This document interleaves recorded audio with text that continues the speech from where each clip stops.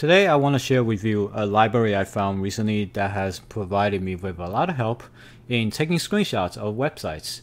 Now usually when you take a screenshot, you either use your operating system's screenshot taking program or anything, but I don't want to do it. I want to do it programmatically. Let's say I have a cron job somewhere setting up that takes a screenshot of a website periodically. So I never want to do this manually. It's too time consuming and too much work. So I went around the web and searched for a nice little library to help me with that. And Node WebShot is the library that I found. That's pretty useful and very powerful. It's a wrapper built on top of Phantom.js, a WebKit based headless browser. And it can do pretty much everything Phantom.js can do, but this one is built specifically to take screenshots. So let's take a look at how we can use it. To install the library, you have to do npm install webshot.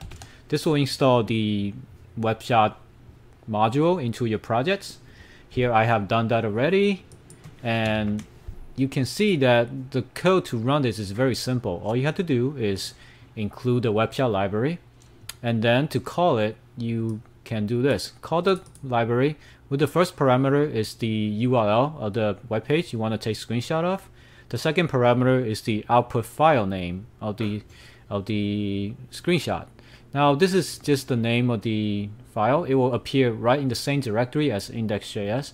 Now if I want it to be in a different folder, I can do output. So you can also put a path in here and it will put the screenshot in the folder that you want. And then the third parameter is the callback, and this callback will basically tell you if there's any error or not, and it will if there's no error, I'm asking it to say screenshot taken. So let's run this program and see what happens. Do node index.js. So it'll go out and look at the image and take a screenshot. As you can see, there's a new file appear called pentacode.png. So if I click on it, and you can see this is the screenshot of the website. Very fast and painlessly taking screenshots. I like this. Now, what if you want to take a specific section of the website?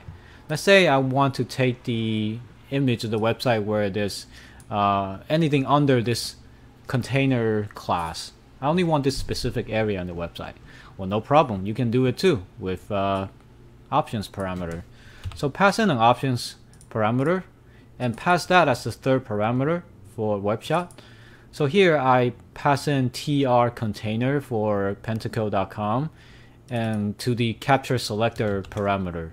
So once I do this, I can run the program, and it will go out and take a picture of only the content within tr container.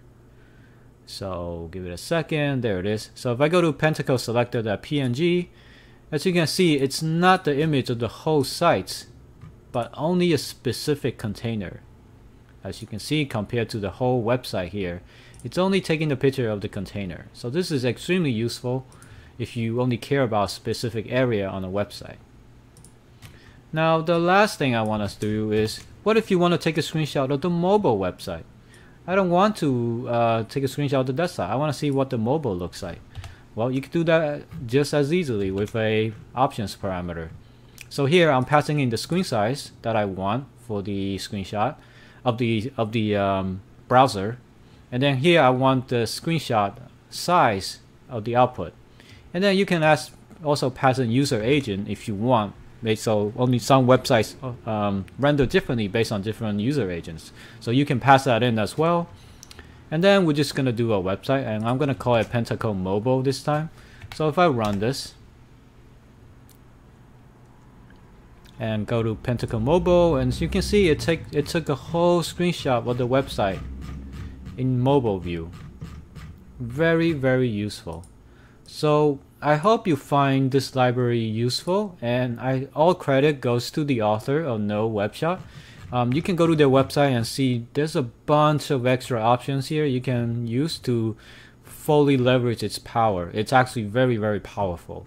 So I highly suggest you go to their website, this GitHub, and check it out. We also have the link in the article accompanying this video, so check it out. I hope you enjoyed this video, and I'll see you in the next video.